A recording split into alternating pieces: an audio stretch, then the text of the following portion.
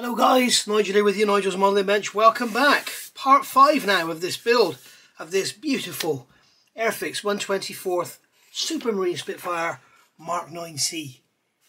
And a beautiful kit it is. It's going together beautifully. Shall I say beautiful again? Just a couple of things we've discovered along the way. Thank you very much, a gentleman who told me about the tail wheel being very tight. And basically the tail wheel is going to slot into this groove here in the back, and it is very tight, so I would suggest fitting the tail wheel in there before you fit the fuselage house together, so you can get a nice sliding fit, so that when you come to put it in, you're not wrestling with it. This bulkhead here, I actually scraped some material away from around the outside edges to make it thinner in sections, so basically thinned it down this way. Down in this area down here where it fits in, just to make it fit in. I also sanded the bottom to make it fit into the gap that it goes in the floor better. This bulkhead here, if you remember back from part 4, the bottom of it is sort of very squared off and you need to file the bottom to get it to go into the floor properly. And this is all in an effort to make sure it all fits in the fuselage and we get the fuselage closing up. I'm trying to convey some of my experience and from all the years I've been modelling. If you're going to get a problem with a World War II fighter aircraft or any aircraft of, like this design with a single cockpit, this is going to be it, where the cockpit won't go together. Even on my big 32nd scale Lancaster, it's very tight in that area. The biggie I found for a big engineering faux pas, I think, there's no location for this rear former here. So basically it can swing around in there when you glue it in, because when you glue it in, there's only one side in. So what I would probably do is in the instructions is miss out that bulkhead. Okay, so when it comes to step 23, fit D9, don't fit D10. Okay, D9 has some steps on the side, you can see there, and they sit up on the sidewalls. So fit D9, don't fit D10. Okay, so then you come over the page, skip step 24. Okay, and then carry on. You could skip to step 25 as well. Do all the rest of it here and then fit this side on. And then when you've got that side fitted, as you can see, you've got a much better location and you can look down along the length, looking along through here, you can look and twist that around and make sure, because if you get that out, it obviously won't go in the fuselage properly. So it would have been nice to have like a peg or a slot or something down here so that when it goes in, it's radially aligned. So that's something else to look for. Somebody did mention to me in part 1 or 2 that a friend of theirs was building one and they had to cut a chunk of plastic out of the firewall. I'm not sure if they meant that, and that's where I had to file it and cut it to make it fit in there nicely. But that's all gone in beautifully and it sits in the fuselage really, really nice, no problem whatsoever. Okay, so that's going to go in there and fit all up nicely. You can see there it's looking lovely. Get some better light for you. Looks lovely, doesn't it? They've done a really nice job of this. So I also managed to get these seat belts in. If you remember, I glued the back, I left the front loose. All I did, drop a super glue in behind and then clip them down in, so they are now super glued, so they sit nice and flat to the seat. And if you haven't been watching, these are actually, why is my lighting so bad today? Come on. These are actually the kit seat belts thinned out. Okay, so if you don't want to go to the expensive aftermarket seat belts, you don't have to. So there we are. And they're painted with like a deck tan colour, and then they've been given a brown wash and then a matte varnish, and I drilled through the holes for the brass eyelets in there and then picked them out with some brass paint. So lots of work, but at the end of the day worth it, and we've got an out of the box model, so if we want to enter it in a contest, we've got an out of the box build. So we're looking in the instructions, we've done all of this, we've done all of that, we've fitted that side on there, we've already done this on the back end. If you remember, if you go back and have a look, I've put some plastic shim in here to space them out because I felt they were sitting in a bit too far, and I haven't glued the back end so that I can get correct adjustment when it comes to fitting the fuselage together. So we'll get to that part in a minute.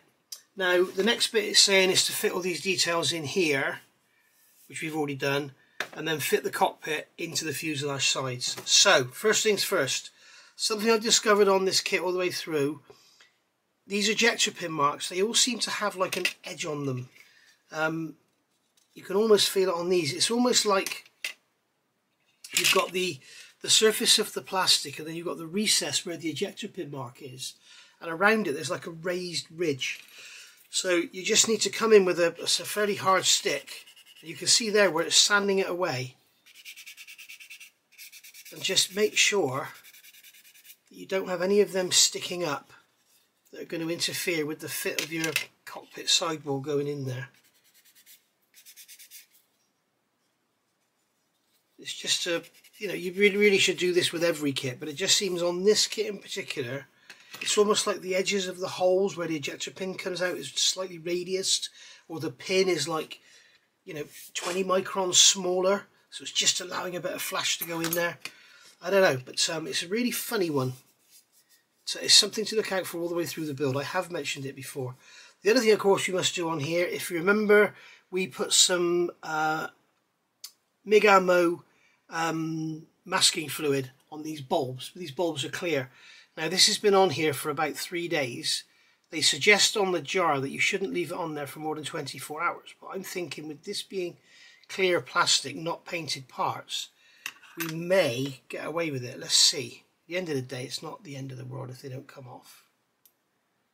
But it looks like it's going to come off. Yep, there we go. It's coming. I've had a problem before with masking fluid, but that was where I put it on clear parts that I dipped in future and it didn't like it. There we go, it's coming off.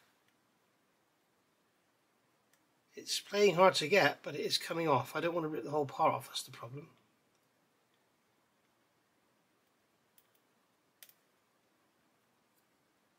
There we go. I think we've still got some on the back side because I can see some blue colour coming through there. So I'm going to have a little play with this off camera. As you can see, we've now got our clear bulbs all looking lovely. So I'm going to see if I can get something in behind there. There we go. So it's not really held on very tight at all on the back. I'll get something in behind there and get it off. There we go, got that off. So you can see those bulbs. Don't they look gorgeous? Fair play, Airfix. This is just, you have really stepped the game up here, haven't you? So I'm going to glue that cockpit side. I've already chest fitted it. I'm going to glue this cockpit side into the fuselage. So I'm just going to put a couple of small drops in the sides there and then fit this in just like so, and we've got that square. Put the top back on the white one. We've got that square lug down in there, and I'm just going to put a drop of extra thin just to lock that in place, and then I'm going to put a close peg on here to hold that together. And we've got all this at the back here is all gone together beautifully. That's all fitting in its grooves nicely. So we can put a peg on there and hold that in place. Just like so. Don't need to glue the top of these ribs or anything. This is all just going to get sandwiched in the fuselage. In fact, I'm not sure if it needs to be glued in at all, but I don't want it falling out the bottom because there's nothing holding it there. We don't want it working its way out. So bit of glue on the sides just to hold it in place. I wouldn't go mad with the glue because we may need to spread the fuselage slightly for this wing joint here, but that's fine like that. So we just tried the other fuselage half in position, and we did this in part 4 and it all fitted beautifully, so there's no reason why it shouldn't all fit beautifully now. There we go. There we go, everything is closing up lovely. The extra time spent doing that was so worth it. You can see we've got a lovely seam down there, we've got a lovely seam here, we've got a fine seam at the front here. It's going to need a bit of filler and stuff. We may need to just remove some paint or something from that groove there, just to allow this to close up a bit more. Where's my rounded blade? We'll just scrape some paint away from in here. Remember, we've got a lot of paint, clears and all that in there. We need to make sure we do not let that knife jump out and scratch the lovely green paint that we've got on the sidewall there. Or the decal. Decal, whatever you want to call it. Then we can come into the top.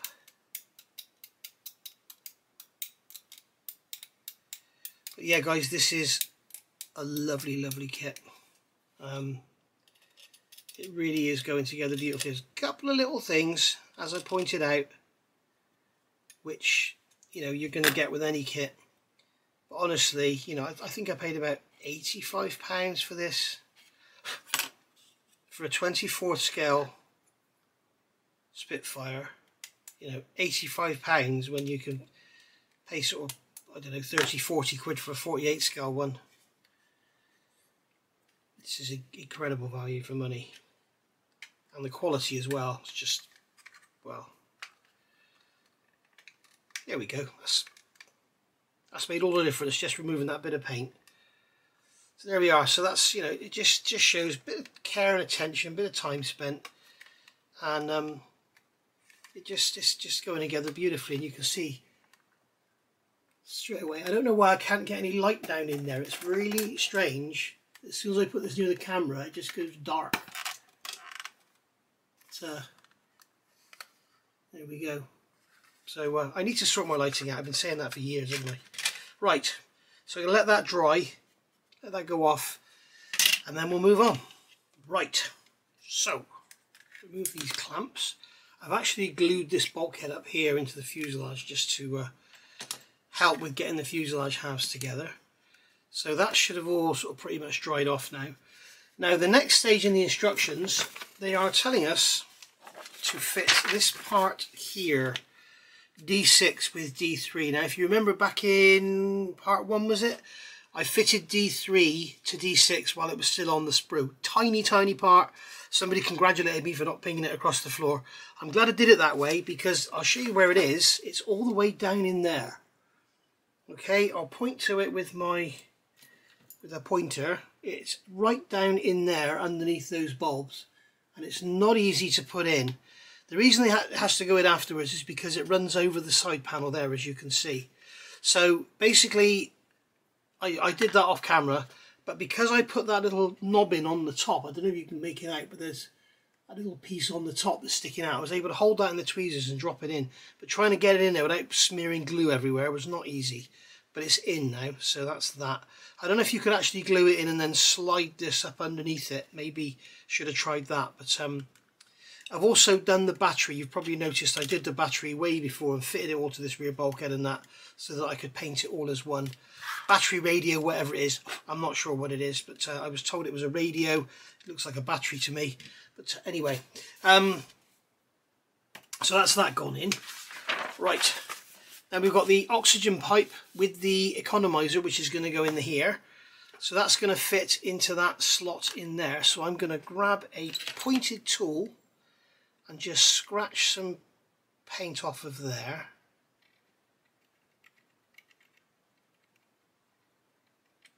Okay, and then we've got the part here, which I've done with all sorts of different blacks and greens and all sorts. So it's got the little brass end on there, and then we've got the pipe clamps, the silver here and green on the top.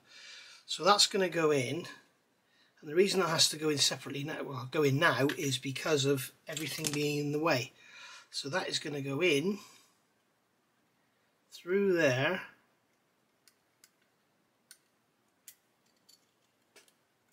Wow, that's a tight fit in there.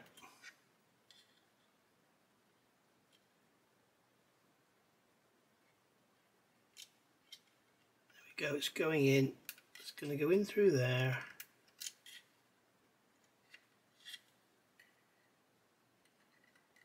I don't like using these pointed tweezers, they scratch everything. Okay, it needs to come up.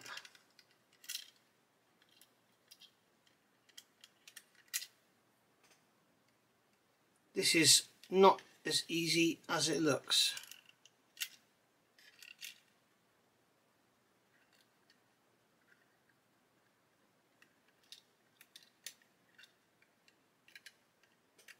Wow. There we go. That economizer is going to pop down in there. So you can feel that lock in. So what I'm going to do is get some extra thin in there.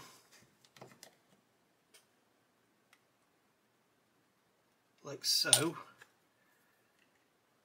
Get it to lock into position. You can feel it kind of clip in and then peg it. I don't mean run away, I mean the peg is pulling it off. What about this one?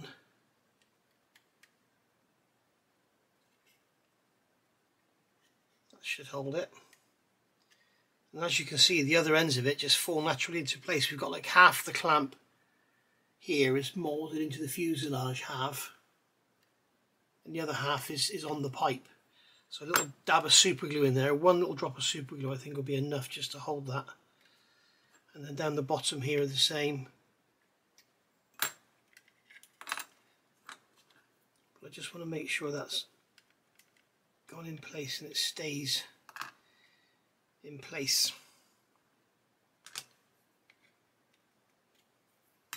So there we are, we don't want that falling out, do we? So we should be able to get a little drop of super glue in there and then close that one up. So I think I'll use some clear super glue rather, well maybe I will use the black. Let's get some, let's just give the applicator a little clean. Normally I would use a cigarette lighter, but with this VMS glue it sort of remains quite soft, so you can just get off with a knife rather than ruin the end of your applicator with heat. So that's okay, that's still good to go. So I should be able to come in, I'm not sure how much of this you're going to see, but I should be able to come in there, remove that slowly, push that pipe into that and just hold it for a few seconds and it should lock it into position. There we go. And then with a cotton bud,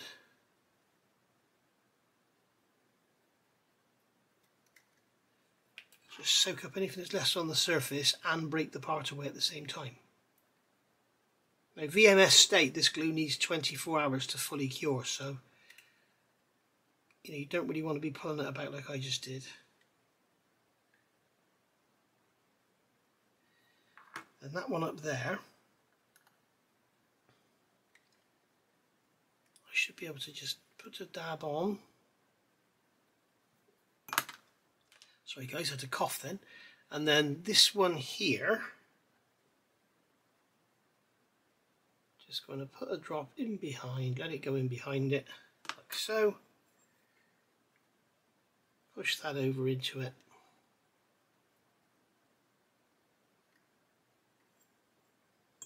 There we go, that's held in place. I'll probably knock it off again now, but I'm just going to get the excess super glue away from there. Just give it another little nudge. And that's in there nice and solid. What a beautiful fit that is. Wow. I've said it before, I think I said it in part 2 and I'm saying it again. The designer of this kit, I'll buy you a pint, mate. Honestly, it's bloody awesome. I'm just putting a drop on that one there, just to help that one. I don't know if I can get a cotton bud in there, but there's a little dab of black glue in there, but I don't think I can get it out.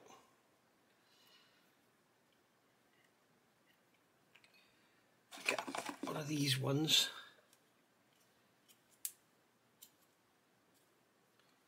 Squeeze it down. There we go. I think the easiest thing to do is just get a bit of green paint in there and just touch it in. Got bits of fluff in there now off those Johnson cotton buds. So there we go. So that is all together. that's held together, that's held together. So that is the oxygen pipe and the economizer fitted. So we can, that's that together. So there we are, you can now see all going lovely. And then, so that's that done. We've already done the battery, we've done all this, we've done all that, we've fitted the tail wheel. We're not going to do the door yet because I haven't decided which one I'm going to go for. It's telling me to fit the bulkhead after I've put the fuselage together, which is fair enough. What I'm going to do is just put the fuselage together here.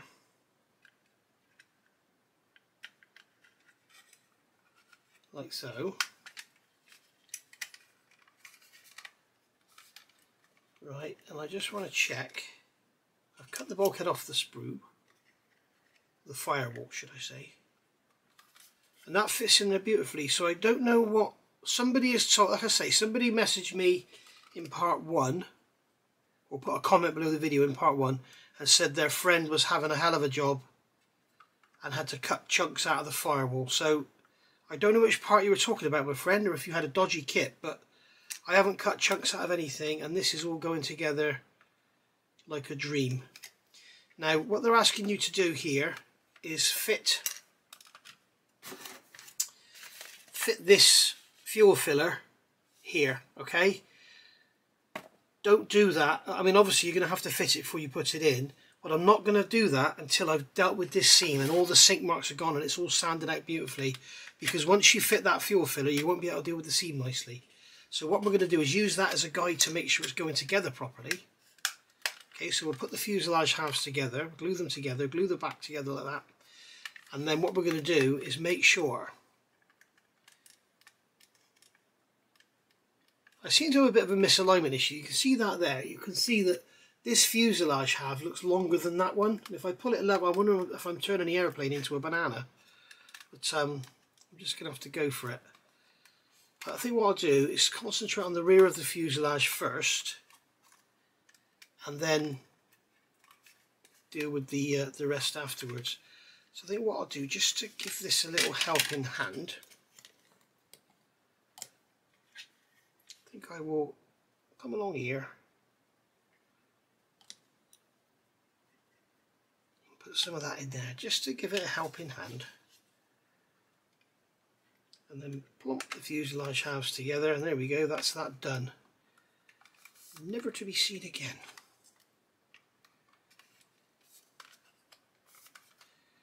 So then, luckily this fuselage springs apart, which is cool. So what we can do now is, with our extra thin, we're probably going to lose some of this rivet detail along the spine. But you can see that what I'm doing is putting the extra thin in the gap and then squeezing it, and you can see it capillaries along, and I can see the glue oozing out. And we could use the gap to our advantage because it gives us a gap to put the glue into rather than have it sat on the surface. As you can see, as I squeeze it, you can see it oozing out all the way along. A little bit too much on there.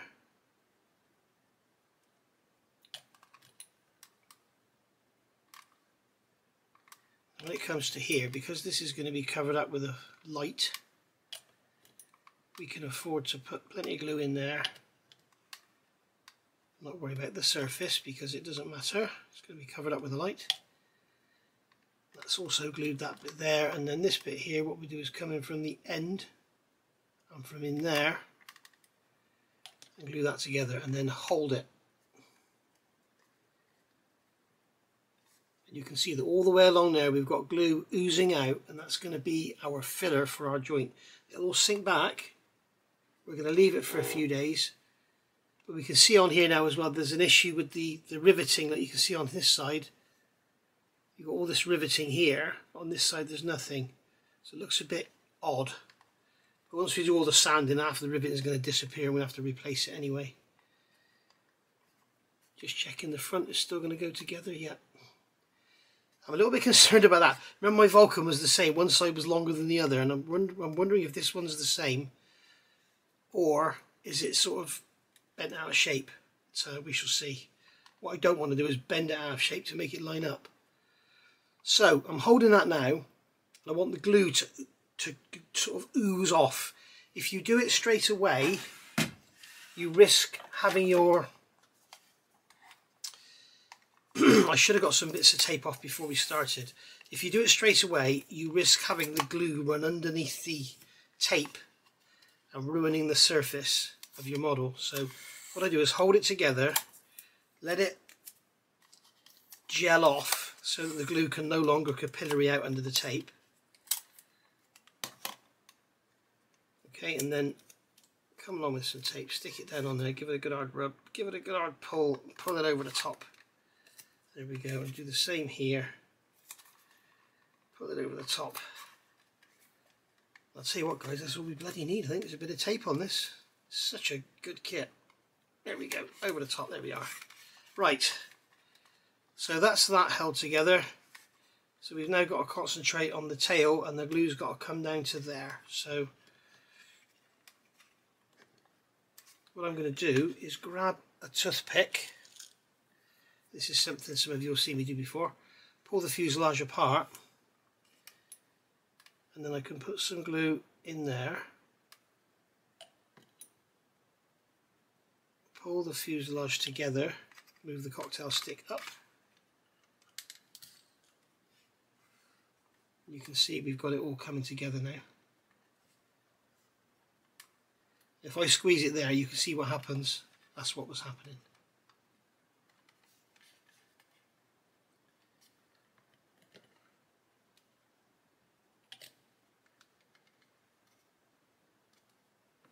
If you notice, I'm doing the top first because we want to make sure the top is good.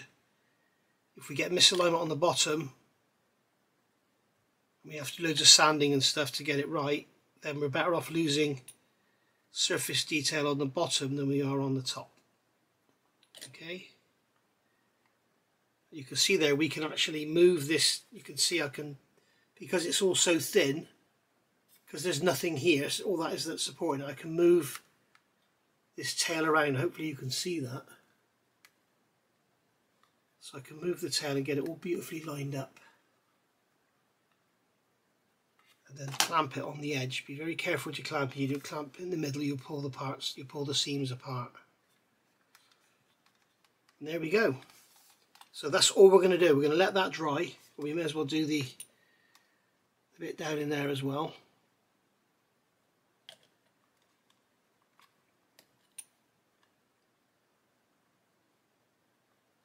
I'm not gluing these bottom parts yet because I don't know what's going on with them. And there we are, that's our fuselage glued together with our cockpit inside. So we can take that off. We can see that the bulkhead is still going to fit in there beautifully. So there we are.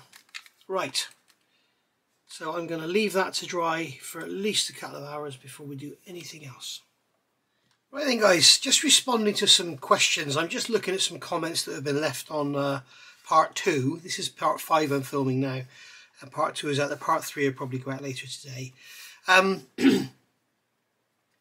James to Boldly Go commented that he wondered if some of the fit issues that people are having were because of their rushing to be the first to get their kit out there or whatever. I don't think he's referring to me because I'm certainly not the first.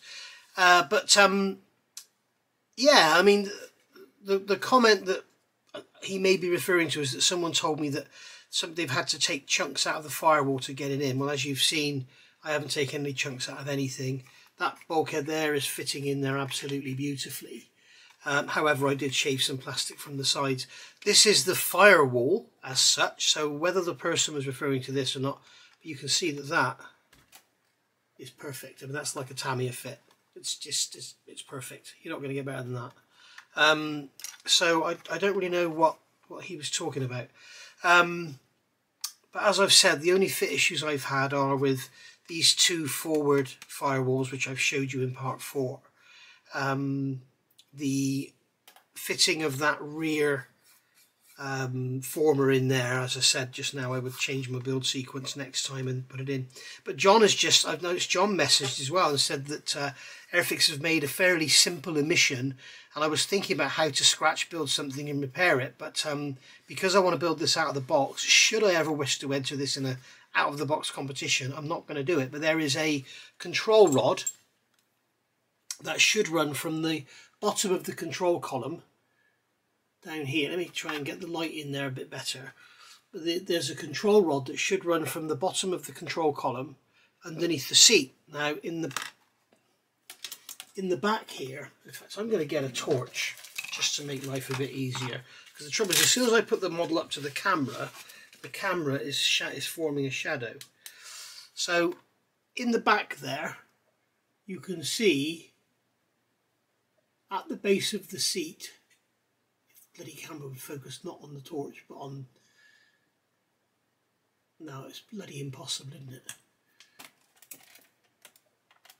In the back there, I don't think you can see it, but down at the bottom, I'll show you in the instructions, that'll be easier.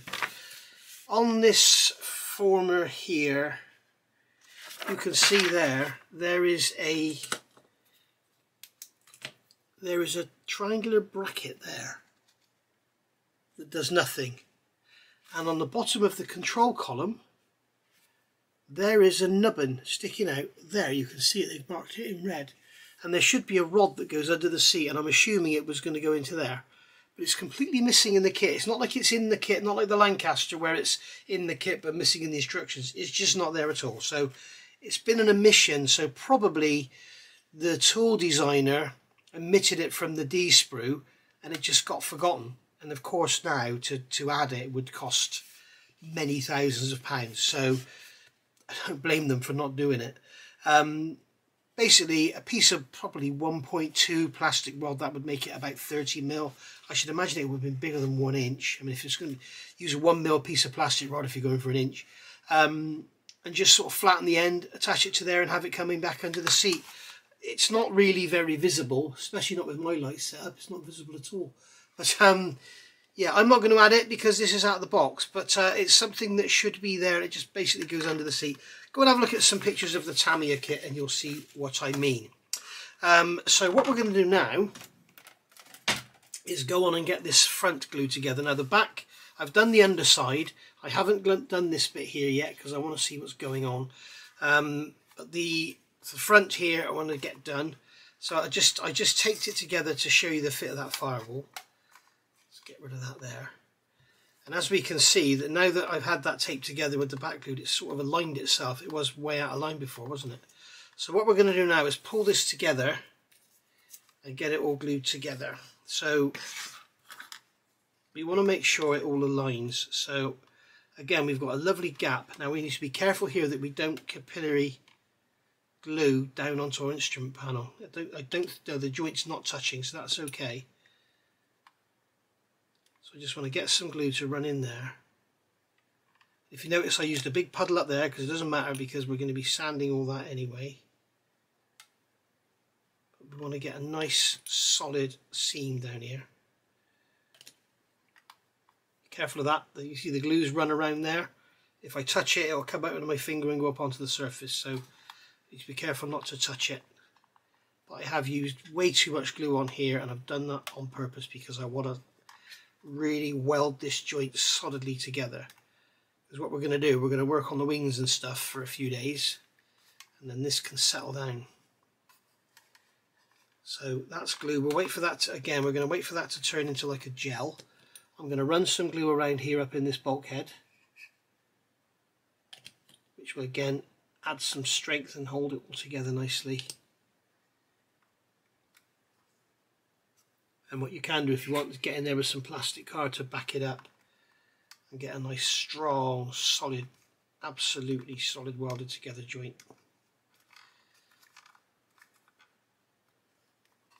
Okay, so just touch that on my finger, the glue's all gelled off. So we'll put the tape on here. Make sure we got all the panel lines and everything lining up, and then pull that across. Oh, it's come off, we'll get a new piece of tape. Get it a bit longer as well. So we get that on there. There we go, and we'll pull that across and over, and that'll hold that all together. It needs another piece on the front, so maybe this piece will do for the front.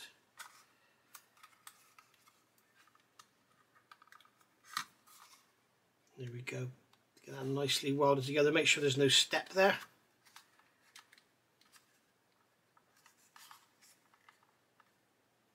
Get it nice and straight. And there we are.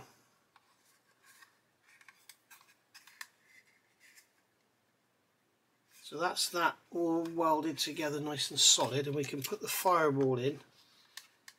That gives us something to push down on there to get any step out of the top.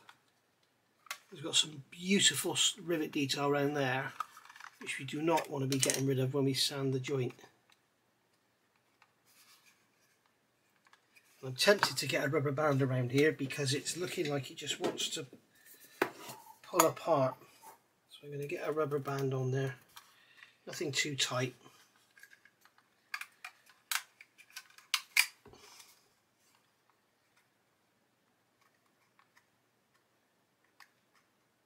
There we go.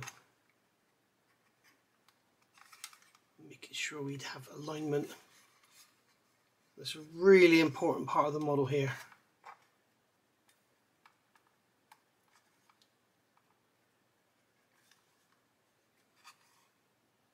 And it's trying to push down in there. So what I'm going to do is grab one of my tools that I have here. In fact, no, I won't. I'll use a cocktail stick. Let's grab a cocktail stick, and I'm going to wedge a cocktail stick in that gap, and that will push this side up because it's trying to misalign.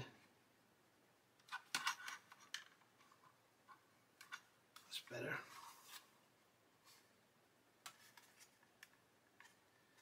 Just pull it back a bit.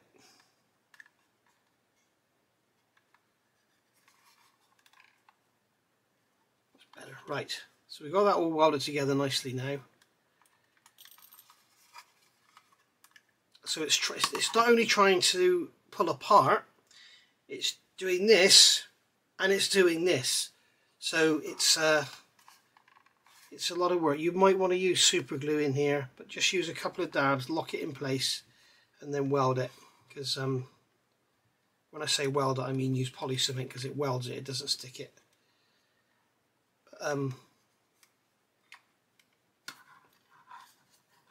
It's worth taking the time now to play with it and get it sorted.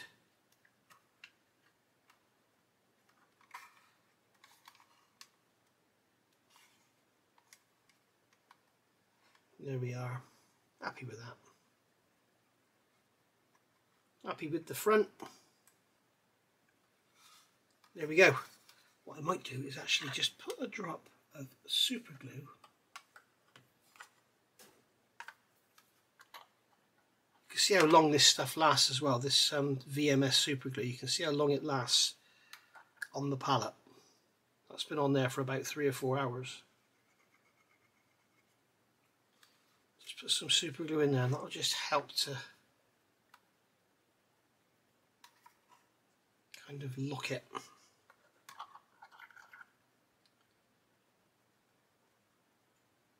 get some in there as well.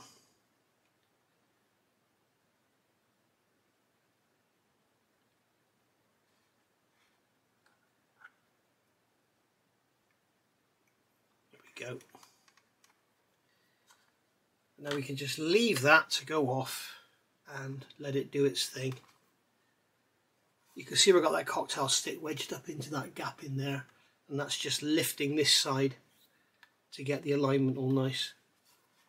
So as we said earlier, you know, it's worth taking the time to you know, to just get it all pulled about and in the right place. And it's just, at the end of it, it's just worth it. It's just really, really worth taking your time and not, you know, as James said, it's not worth rushing a model like this just to try and be the first one to get your pictures on Facebook or whatever. It's, you know, it's pointless.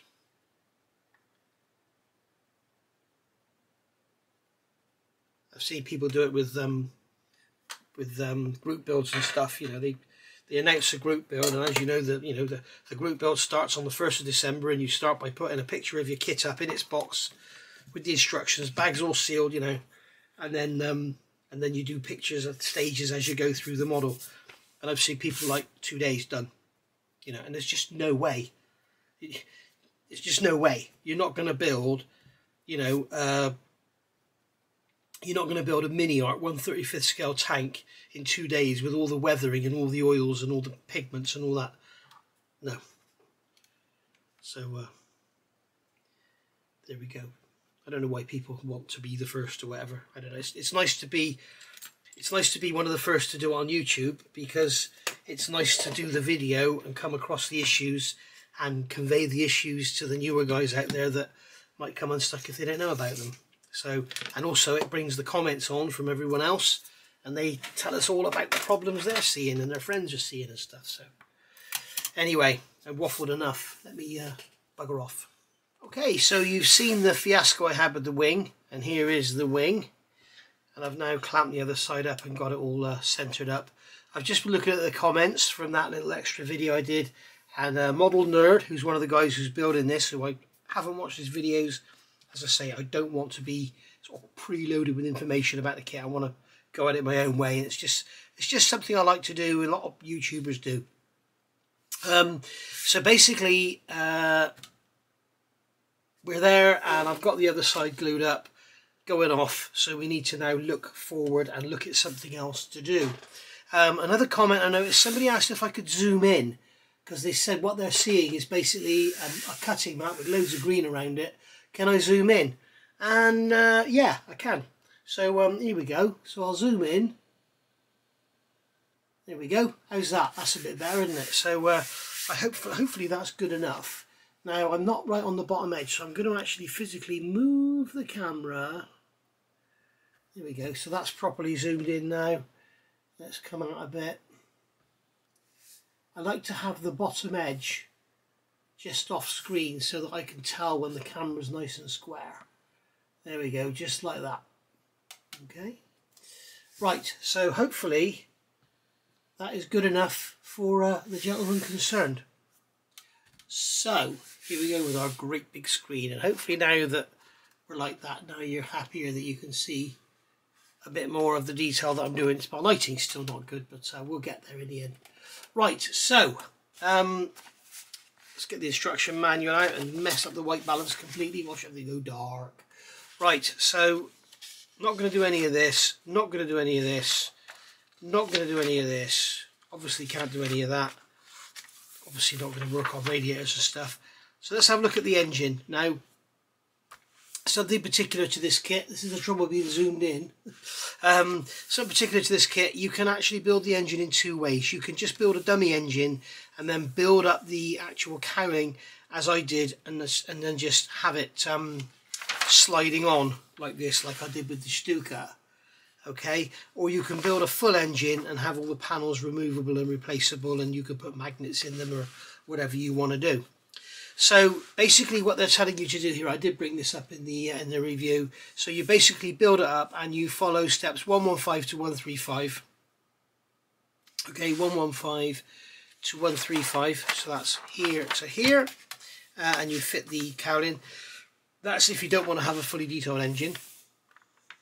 If you want to build the engine, build the model with a fully detailed engine, then you go from you go from 136 onwards. So here, but what I've noticed, if you look here, you've got the same parts. You've got K39, 31 and 38, 39, 31 and 38. You don't put the nose reduction gear on there, so we're not going to bother with that. And then they're into here, they're into assembling the engine bearers with the framework and the diagonal tubes down here, okay, which you can see. Now, what they're telling you to do here, if you build the full engine, you go on it and you build the full engine with all the bits and pieces on it and all the little bits of pipe work and all your fine detail, which you're going to paint all the detail on, and all your ignition cables and all that, and then you build the engine cradle up exactly the same as you do back here. You can see 51, 68, 49, 51, 68, 49, and then you take the engine out and you add 50, and you take the engine out and you add 50. So what I'm going to do is build the engine up as they do here, but without the reduction gear, and then build up the engine bearer around it, and then leave that to one side to go hard. And then when we need it, we're going to be ready with the engine all built up and seams to clean up and everything. That'll all be hard, and we'll have engine bearers that are nice and stable instead of having to sit around and wait for them to dry. So yes, again, we're being a bit bitty, we're jumping all over the place, but I can't do much with the fuselage because it's sat there taped up and I'm waiting for the glue to dry. I can't do anything with the wing because it's sat here clamped to its piece of aluminium bar. So I'm going to get these engine block parts off, and we're going to get this main engine block built up as per step 136 or 115, whichever way you go in, and go from there. So I'll get the parts off, cleaned up, and then we'll get them put together. This is a pretty simple job. One other thing, guys, you'll notice my mat keeps changing from a sort of clean one to a dirty one. And what it is, when I'm doing painting work and stuff, or filling and that, I use the dirty one. When I'm just building, I use this one. So these engine halves go together beautifully. I have just test fitted them. So I got them off the sprue, removed all the sprue nibs and everything. So we can come along and just put some extra thin in there. And to the person that asked, I hope this is better for you, seeing it all close up so you can see what I'm doing. If you prefer this, please let me know in the comments below, whoever you may be.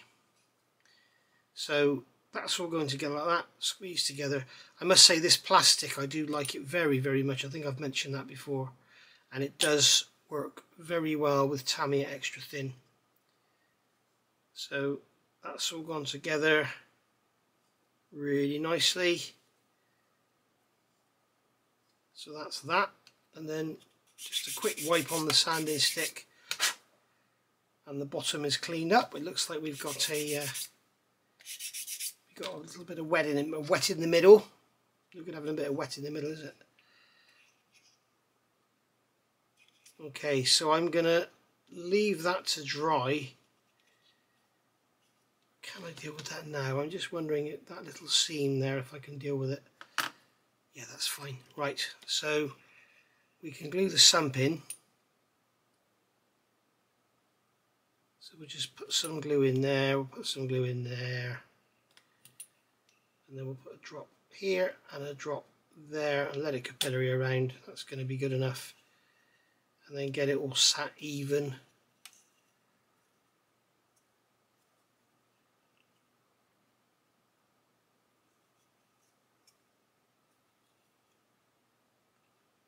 I'm just wondering there, we've got a, you can see on the back here, we've got a step here. So I'm wondering if it's supposed to be flat on the back or if it's supposed to have a step. We can see there it's got a step, so that's okay. So we can leave that to dry. In fact, I'm going to get a couple of pegs on here, hold it together, because the sump is trying to push it apart. We can't have that now, can we? We'll put one up there as well. Whoops, daisy. Let's get one up there as well. Hold that together. And there we are. So we can leave that to dry. And then we've basically got a block built up. Excuse me. So now we can get these engine bearers off, get those three parts off, get them cleaned up. We're going to need a lot of cleanup because there's going to be seams on them. So we'll get those cleaned up, and then we can get the engine bearer built up onto the engine block and leave it to dry. Right, so we've got these parts off, all cleaned up. There's sprue nibs everywhere. There's some mould seams to clean up, which are just the norm, part of injection moulding. And there we go. Right. So our engine block is here, that's been there for 20 minutes, so that should be good enough. So what they're asking us to do here, I've just seen some more mould seams. This is one thing, if you've got the Airfix 124 scale Typhoon and you've got the cockpit tube in, that's mould seam heaven.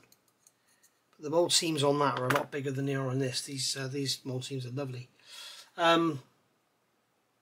So the engine goes upside down, engine bearer here goes into the side. So that is going to sit on there, that is going to sit on there like that. So that's how the engine's going to sit in there. And then that one's going to sit on there like that. That one's going to sit on there like that. And then this has got a, you can see it's got like a scallop in the back. There's no scallop on that side. It does have an ejector pin mark there, which I'm going to see if I can sand out. That's going to need some filler in it or something. So that's going to go on there. That's going to go on there. That's going to go there. That's going to go there. And then this is going to slot down in between into there like so. Like that. And the engine is just going to sit on top. So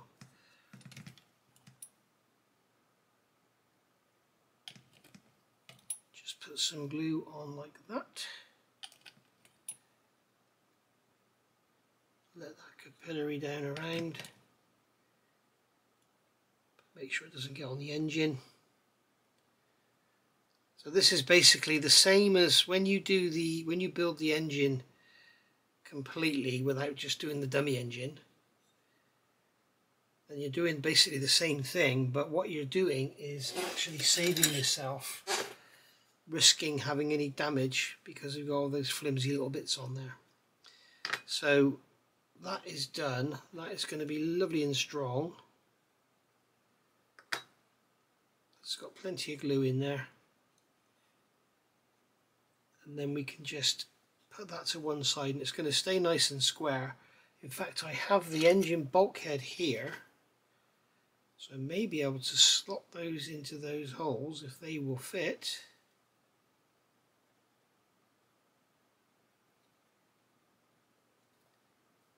And let that dry with all this pinned in the right position.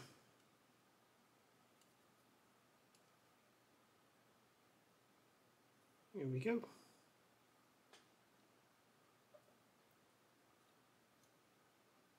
So we can let that dry like that, sat in the bulkhead. So there we go. That's all. That can be left for a few hours to dry before we do anything with it. And it's all going to be nice and obviously those pins need some plastic removed from them because they're very tight. They do not want to go into that bulkhead.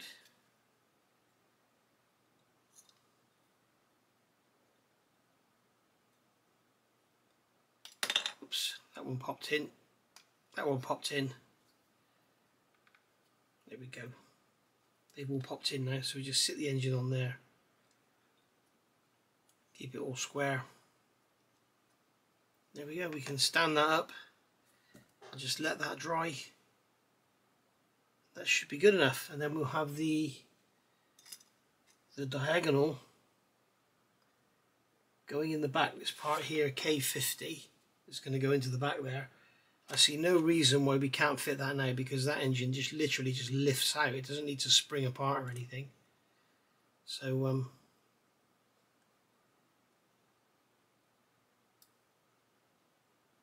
fact, I think I'm going to put a peg on there because it would appear that it wants to come apart. But if I do that, it pulls it in an angle. There we go. So we can leave that like that, and I'm going to grab that part K50 and put that one in as well. Okay, so when I left you last night, we glued all these together. I've also done, I don't think I did these on camera, did I? Glued the cylinder banks together, so they're going to fit on here, like so. The way the instructions are showing you to do it is really strange. Rather than doing that, what they're saying to do is glue the inlet manifold to the cylinder banks and cylinder heads first. It's, I don't know, a bit weird. I've also glued together the centre of the inlet manifold. Bit of a mismatch on those parts, so a bit of sanding required. I may give that a cast texture with some Mr. Surfacer. I'll show you how to do that. And then when it's all assembled, apparently there is a problem with this part. I'm not sure what's going on there, but somebody has told me there is a problem with K47. So we'll have a look at that when we get to it. So I've got some, I've gone in with super glue and then gone into Mr. Surfacer on the seams to get rid of them. So that's that done, and then obviously I've gone round with some super glue and done the joints in here. So that engine bearer is looking good. I don't really see why they tell you to do this, to put this on the engine, unless it's to get them that way correctly. I don't know, but anyway, I've got it pressed into the bulkhead. It's only pressed in, it's not glued in, so that'll come out. So going back to this beauty, if you remember I did a special video on this which was going to be part of part 5. So that's been drying overnight now, and both sides are glued solidly, and we've got a nice straight edge to our bottom of our wing there, so that's good. So that's all done. Right, so now we've got that. The dihedral I'm not 100% sure about, but it is, you know, we can adjust it anyway, but it's hard to find a sort of point of reference that's flat. I've obviously managed to get a drop of glue on this one because that one won't come out, but the rest have all come out. So what we're going to do, I've talked before about these ejector pin marks. Be very careful with ejector pin marks throughout the kit. You can see it on that one there, exactly what I'm talking about. You can almost see there's like a raised edge around it. It's almost like you've got a hole in the tool, the ejector pin's coming out of the tool, and it's almost like there's a little chamfer on the edge of the hole or something, and the plastic's going in there. And what it's doing is it gives you a little raised edge. Now in this position here it doesn't matter, but whenever you've got an ejector pin mark where you're assembling parts, like if you've got two parts going together, there's ejector pin marks, make sure you sand them flat. I found this throughout the build. So it seems like all the tooling has got it. There's this little tiny edge around the ejector pin marks, like the company chamfered them or something. You can see it on there. You can see on there is a raised edge around that ejector pin mark. You can see it on there. Okay, now that doesn't matter because it's not coming in contact anywhere, but you can see just how easy it is to get rid of it. There we go. So there we are. Right, so these bits here need to go in now. So that is that side, I'm assuming. Okay, so that's going to go down in there. Yeah, they won't go in the wrong way because these hooked dooblies on the back, a bit of flash on there, those hooked dooblies on the back, they actually are staggered off to one side, so they won't go in the wrong side. So we're going to fit them in there, just push them down through. And then I had a comment from the Model Nerd, who's also building one of these on YouTube, and he said that he hadn't noticed any errors with the spar or anything. He's just glued all this together, but he did know that he had to push one of these over to get it to fit. So because the spar determines the position of these, that's how important it is to get the spar central. And what I was trying to show you in that video, and I didn't do a very good job, was there is an undercut. There is a, try and catch it in a shadow. This is like grey plastic, makes it very difficult to see. But there is like a recess here. There we go, you can see it, there's a recess there which goes along, and then it comes to an end. And then there's a lump on the spar itself, and that lump actually coincides perfectly with the ends of that recess, so you can get it centered that way. But now you can see when I look here, I've got that rib is up against that edge down there, okay, and then the same on this side, that rib is up against that edge on there. So that's how I know it's all even. So what I'm going to do now is grab some pegs, clamp that in place, got a bit of flash on there, let's get rid of that. I've been scraping and stuff off camera. And we'll get a peg on the back without damaging that hook thing. There we go. We'll do the same on this side.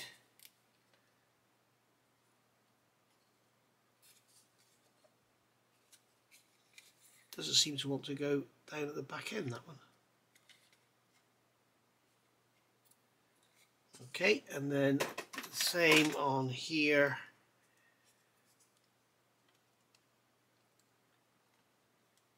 Just to hold that down. The some reason that one doesn't want to go down. There's nothing holding it up.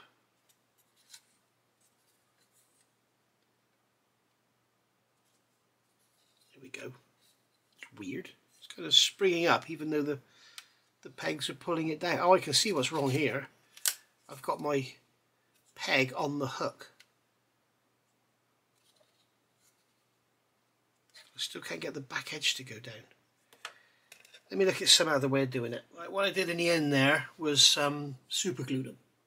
You can see there we've got some super glue in there, and I've also filled in the little gaps around those hook things with super glue.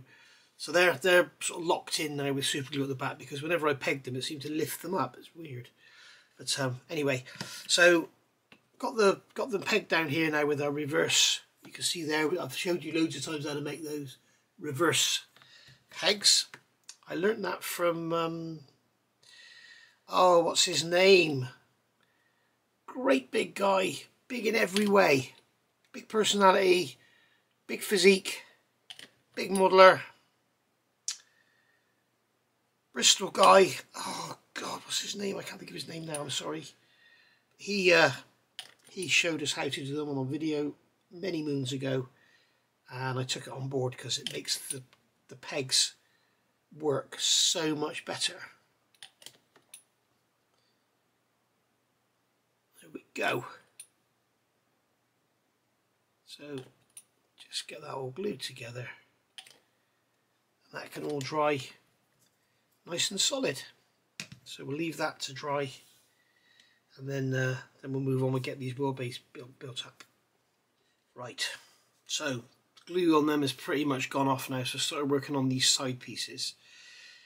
These pieces here, these form the rear wall for the undercarriage leg part of the undercarriage bay. And basically I've had to, with this one, you can see I've carved away some material from the back of it, because what I found was when I put it in, it was kind of sitting exaggerated. It was kind of sitting like that. It was sitting out rather than back flush. Now this one goes in a lot better. So this one doesn't actually need any trimming. So bear that in mind. It may just be my kit, but I very much doubt it. So that's going to go into there. Okay, and that's going to go in there and glue in solidly. And then it's going to fit down into that recess in the bottom there, and then glue into the side of this rib here. Now I'm not going to glue it to the rib, I'm only going to glue it to the wing. I don't need to do any trimming on that one. So I can put some glue down in there, and we'll put some glue in there to get some into that rib. So I can give that a squeeze, and then make sure that stays flush in there. What I'm looking at is this area here. You can see where there's a gap where it's pulling apart. We want that to be flush. We don't want anything sticking up. So get some cement into there. Just hold that. Don't want to go pegging anything here because it's all very flimsy and it'll all just fold over if you try and peg it. So there we go.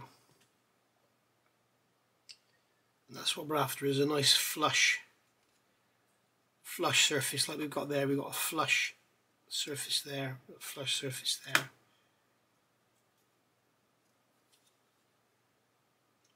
And I think that one's going to need some super glue on it because it keeps wanting to spring apart.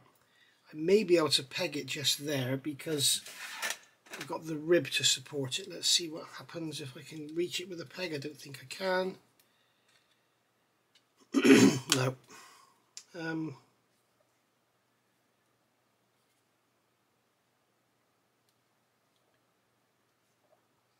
Just have to hold it until it dries, I guess. I'll tell you what I'll do, we'll put a little drop of quick setting in there. That'll help.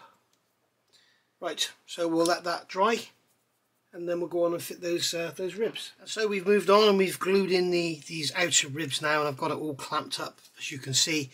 I think the secret to this is sectionally just glue it and clamp it, glue it and clamp it. And we're going to see at the end of the day if it's all going to be okay. I mean, if it isn't, then I'll buy some new sprues. you know, and we'll see what happens. But I think the only thing that could really go wrong here is having the dihedral out. And what I mean by that is having it so that when you look at the front of the aircraft like this, we'll have one wing like that and one wing almost straight, you know, which you get a difference in dihedral. But as I say, the wing it's got some flex in it still because it's plastic, you know, it's very strong, and it will be extremely strong once we get all these ribs in. So I'm also making sure I'm not putting a twist in the wing, so I'm just, every time I do something I look along the wing and I'm sort of lining up.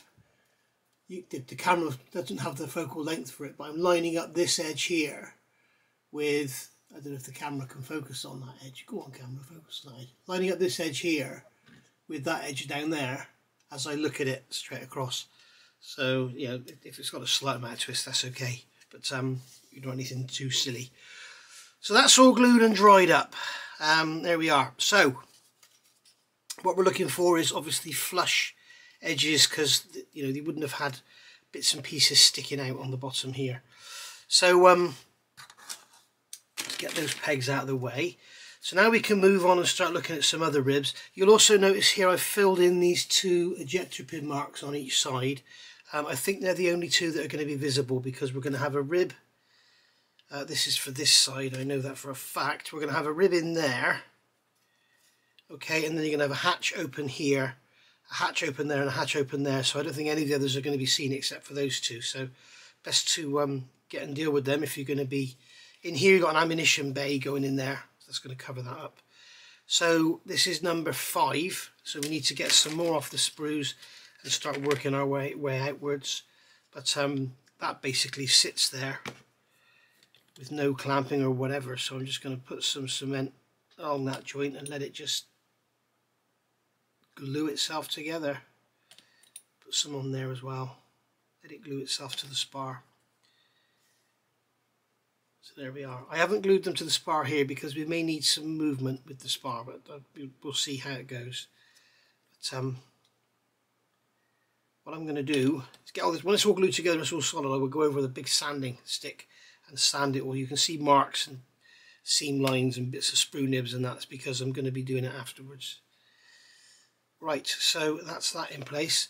So I'm going to get some more off and get them glued in as well. Okay, so I've got the, by the way, let me know if you like this this closer aspect. This is what was requested from a comment on part 2, getting close and getting into your board. So let me know what you think.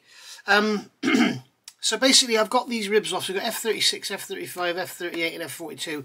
These 2 here are parts of sub-assemblies which I haven't done yet. So we'll leave those off for now rather than have bits and pieces sticking out, because when we come to do sanding and stuff, I don't want bits and pieces sticking out. So this one's going to go in, F36 is going to go in just to the side of the wheelbase. So that one's going to go there. I don't think you can get them in the wrong place really. They sort of fit in lovely. And then this one here, F35, is going to go next to it. So there's one of our gun bays, you can see there. So that's one of our gun bays there. And then here we have F38, which is going to go outboard in there. Nope, it's not. It's going to go there, is it? Okay, it's going to go in there.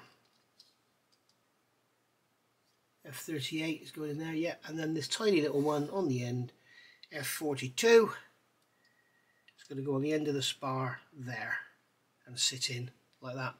So all very nice. We'll glue them in, make sure they're nice and parallel to the edge of the gun bay, because that's what's going to be seen if we have the gun bay doors open. I haven't decided yet. I probably will. So we can just drop some cement into this one. Go, get that one glued in. In fact, I'm actually wondering now, with that one glued in, am I going to be able to get that wheel bay in?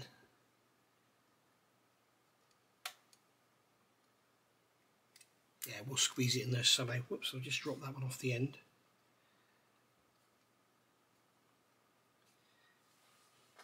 Yes, it made it all the way to the floor, so I'll pick that one up in a minute. And then we're going to glue this one in. Again, I'm not gluing them to the spar.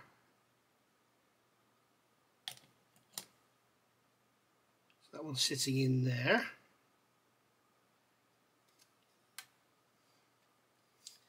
and then that one's going in there.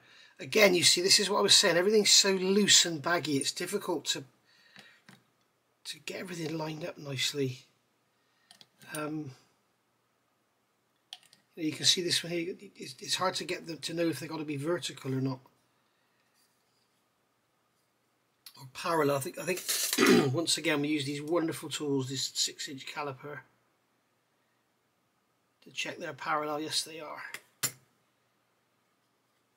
And then with the wheel bay, we'll have to probably just cut a little angle off the end of those tabs or something. We'll get that in after. But I want to get all this in first because obviously I want to make sure those wheel bays go in because I don't want any edges out here.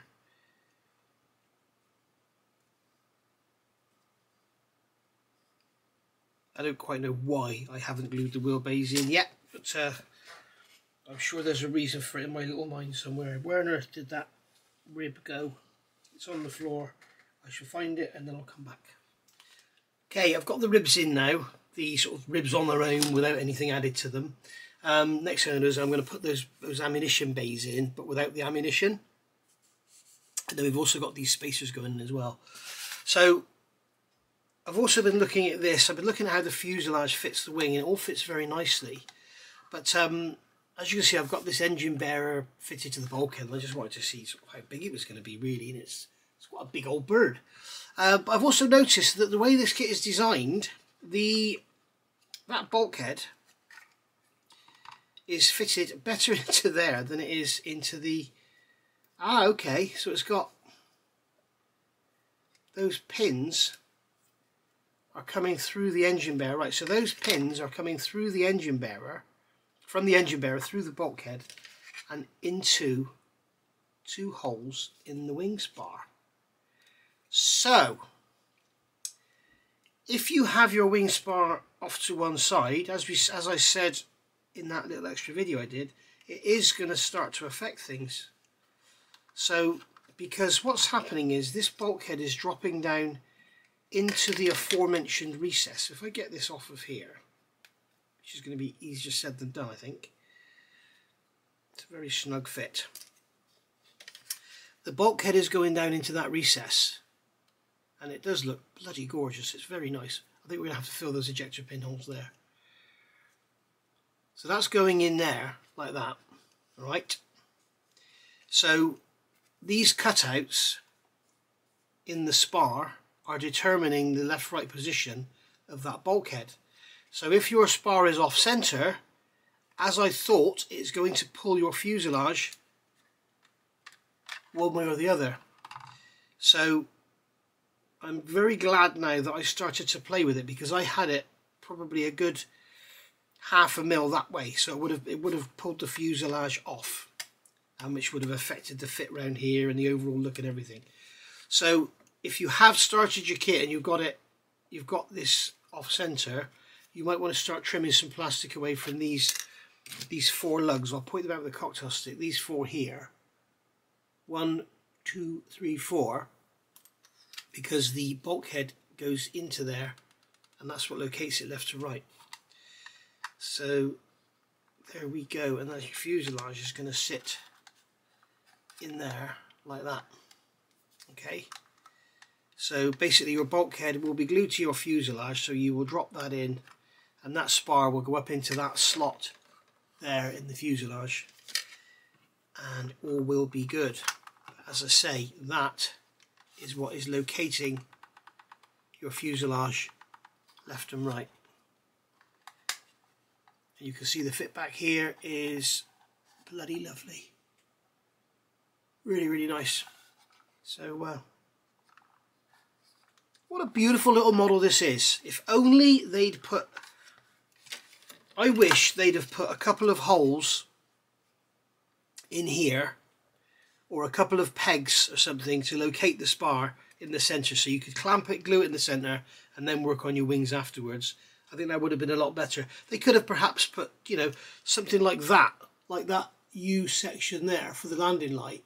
They could have put something like that in the bottom of the wing, so that these 2 large lugs here fell down, you know, went down into it. But in fact, I'm not even sure what they're for, because those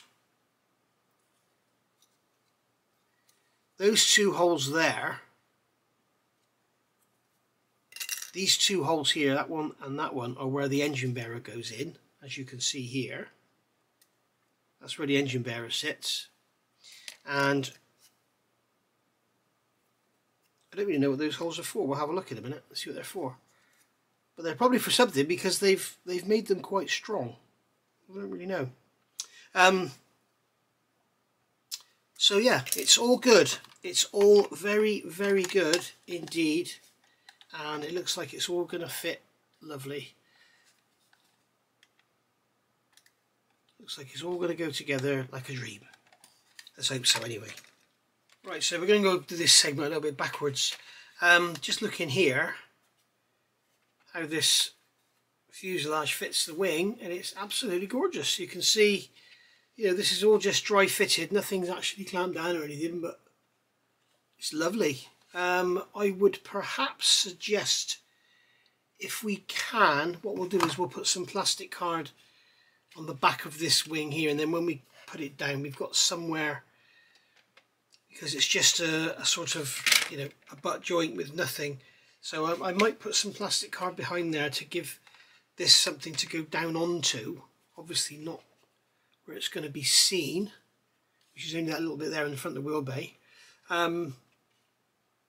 In fact, if we build it, if we do this before fitting the radiators, then we should have no issue whatsoever, because we can get into there. But yeah, it's lovely. It's very nice indeed. And then of course we could always put tape on the wingtips and pull it up, you know, where you put the tape across and just pull them up. But it really is lovely. You can see it's easy to close those gaps up. So there we go. So that's that. Oh, the fuselage, I've taped up the cockpit now, and I've sanded down this seam on the spine. There is no filler, no Mr. Service or anything in there. Underneath it's going to need something. There is a slight bit of misalignment there, but that's my fault probably. And then I'll have to re-establish the rivet detail. Something I have noticed, which is a bit of a whinge. You can see on here, if I can catch it in the light, you can see the rivet detail in there is quite big and bulky, and yet over here there's nothing. So I think I might just fill all that, get rid of it, because it looks horrible. I'm not sure if you can see it there, but it looks, rivet detail on there looks horrible. It's not slide molded, it's been done like this, so the rivet dot has become like a line in the surface, and it's not nice at all. I think I'll probably just paint some Mr. Surface over it and get rid of it just along that ridge, and then just perhaps put a couple of rows of rivets along myself. Under here we just got to re-establish some rivets there, that's no problem. So very, very nice, all coming together very, very well. The other thing I've done, I've gone on and glued these are the cannons. Make sure you get the right ones. These are on sprue G. There are some on sprue N as well, and they're obviously not for this kit. But these are going to fit into here. I'm not sure how well they're going to fit. There we go. Lovely. So you can see they're going to fit in there lovely. I know a lot of you will be saying, you can get brass ones of them. Yeah, but this is going to be out of the box build, so I'm not doing that. One issue I did have, one of them went together absolutely gorgeous. Really, really nice. And the other one, it's like one half is bigger than the other. So you can see I've got a step, a male step there and a male step there. So instead of it's not like that, it's like that sort of thing. So plenty of sanding, we'll get there right. I've also filled in those ejector pin marks in there, just in case when we look at it, because the engine bearers are going to go in there. So with the engine covers removed, you may be able to see down in there, I'm not sure. But I thought just for what it takes, drop of super glue and 5 minutes sanding, but may as well do it. So yeah, all in all, very, very nice indeed. These wings, the upper wings, it's a million miles away from the Hellcat. I'll show you now. It just falls together. It is beautiful. Now whether it falls together because of all the extra time and fuss and faff I've done, but there's your lower wing. All the ribs are in there. I haven't put the little pipes on and stuff because I don't want them getting knocked off. I'm going to get some Mr. Surface in here, deal with all these joints, and then if we have the gun bays open, they'll be looking lovely. But look how that wing fits on there. Just drop it on. It's just absolutely lovely. The ejector pin marks we have in the flaps here, which you looked at in the review, I forgot to mention them, but somebody told me I forgot to mention them. They're sort of pretty much hidden. You can see they're pretty much hidden. You might want to do these last few here, but and there's one there if you want to get rid of if you're going to have your ailerons down. But you know, you look at how they go together, and you can see how they line up with the gun base. You know, the Hellcat was a bit of a nightmare, wasn't it? Getting all to sort of stretch over and pull over. Well, mine was anyway. But funny thing with the Hellcat, that kit was made in India of the old softer Airfix plastic, and it's clear from other kits I've seen. If you're watching this and you're into your 24 scale kits, I know that somebody commented to me that they had an issue with fitting in, I think it was the second bulkhead. There's a bulkhead behind the pilot seat and then another one, and they had an issue with fitting that one. Well, I've got 3 kits and all of them have an issue with fitting the main one, and the one behind is absolutely fine. And then somebody else emailed me and said that their tail wheel bulkhead wouldn't fit, but all the others fitted perfectly. So I think there's obviously some quality control issues with that kit. And with shrinkage and stuff. I've also had people message me saying that the fuselage on their kit, the fuselage halves were flattened, and I kind of wonder if the person on the machine that was taking the parts out of the mould was sort of taking them out and putting them down on a table, you know, like that, and then taking the next one out and laying it down on top, so the ones at the bottom slowly got flattened. But I think all the kits, I think everyone managed to build them and get around it. It was you know, it wasn't a it wasn't like an issue they had with the Typhoon with the canopy when that had to be replaced. It was just, I think it was just a quality issue that had to be dealt with. And I have actually asked for some spares from Airfix, and they've come back to me and said they can't supply me because the kit is no longer in production. So if you've got one of those Hellcats, hold on to it. If you want one, go and get one now. And if you wonder why I'm telling you that, go and have a look how much a Mosquito will cost you these days. Even though they did a rerun of the Mosquito only, what, a year or 2 ago? Have a look how much they are now. So if you want a Hellcat, go and get one. I'll go and get a Typhoon as well.